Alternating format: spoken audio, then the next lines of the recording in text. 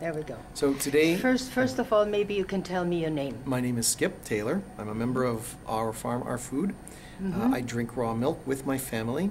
I've been drinking raw milk and I've been part of the farm since approximately 2008.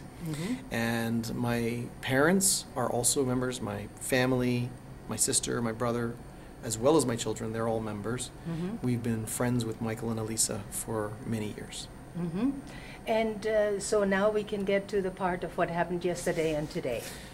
Well, yesterday and today we went to the court in order to get standing to speak for ourselves. What this means is that we wanted to have the right to speak of our right and our interest in the farm and our rights as basic human rights to drink raw milk. And the court has never allowed this to happen before. So for us it was a huge success. In essence, what it means is that the shift has happened off of the farm and onto the drinkers of raw milk. That's what you need. So now the drinkers of raw milk can explain to the court why they want the right and why they enjoy the right. And there's a lot of different ways of expressing that. You know, there's religion and there's spirituality, there's health and medicine, and you know, needing raw milk as a form of medicine. There's traditions and culture that people, there's freedom of conscience, which is an especially good one, because freedom of conscience doesn't just deal with the past, it deals with the future and our descendants to come that haven't even been born yet.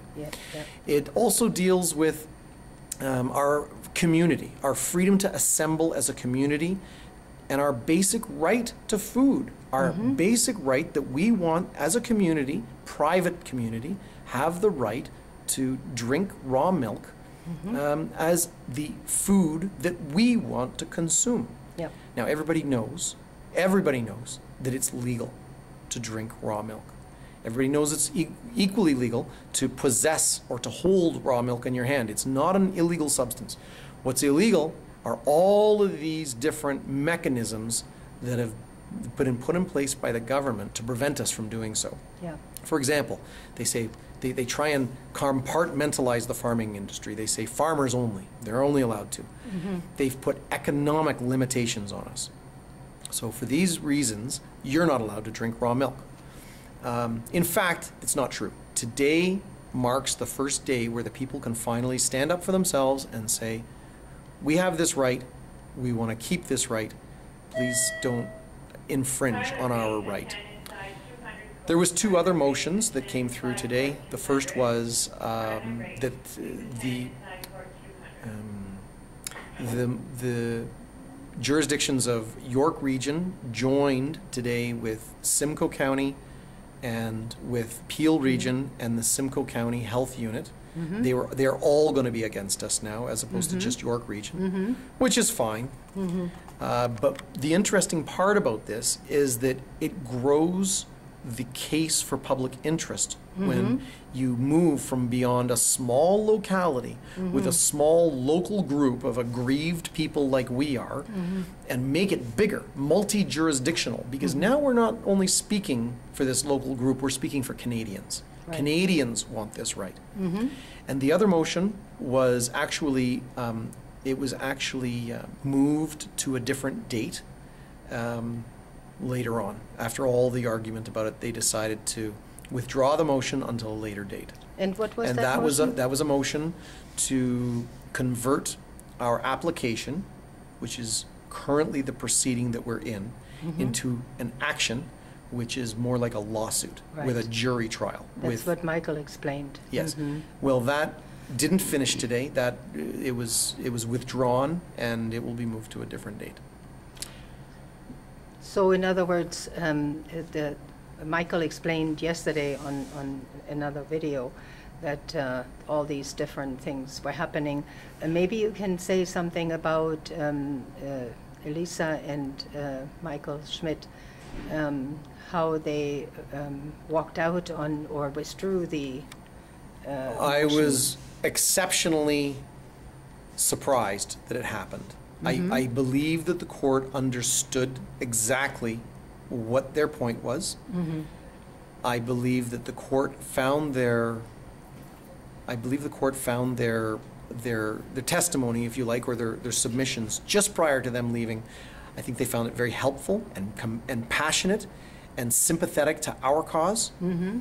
And I believe that, let me say it this way. I'm really proud of them for doing so. Yeah, They stood to their principles. That's They right. said to the court, you guys aren't listening to what we want as consumers, and we'd rather go to jail than endure this torture anymore. And Yeah. they meant it. And it was heart-wrenching to see how the court just dabbled away with the rest of its motions like nothing happened, Yeah. when real lives are at stake here. Yeah.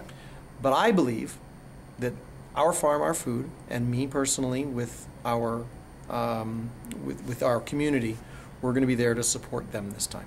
So can you say a little bit more about the OFM? Our Farm, Our Food is the very first Ontario cooperative to actually own a farm. We're the very first cooperative farm. Our farm, our food is designed a little bit like an Israeli kibbutz, where the people own the farm. The government has a big problem with this because the traditional farm in Ontario is owned by one person or a family, Mm-hmm. not a community. This is the first one. Mm-hmm. And we are seeking our privacy. We are seeking our intent to lawful assembly, and we're seeking the right to drink raw milk. Mm-hmm. Even though, as a group, we don't have a common cause, like, for example, the Mennonite or Amish communities. We have our own. We have our own purpose, which is for the consumption of raw milk. Yeah. And no, it's not just drinking raw milk. It's also for sustainable, reciprocal sustainability, Yeah. supporting local farmers, Yeah. joining our need for farming where we're all urbanites, you know, so that we can have that connection with nature. For all these reasons, also, but mostly, it's that corporately we have joined up as a community for a common purpose. And maybe you can say something about ARC. What's the difference between this and ARC? Prior to OFOF existing, ARC owned the farm. It also owned the cows. It also owned the dairy facilities at the farm. But sometime around the middle of 2014 through to late 2015, all of us realized the only difference between Glen Colton Farms and every other farm is that there's dairy facilities, and if we remove the dairy facilities out of ARC's control, it's just any old farmstead with horses and cows, and that's all it is. It's got chickens. There's no difference. So we made ARC into a very similar homestead to the other 10,000 farms across Ontario. We took away the dairy facilities, and now Our Farm, Our Food was incorporated by the raw milk consumers to own those facilities. Uh-huh. Now we own them, and we pay for the hay and the grasses for the cows to eat. We Yeah. own the cows. Each one of you. We own the You have we the own the expenses? gasoline that goes into the tractors. Yep. And all that we do, we outsource all the work to the experienced farming skills of ARC.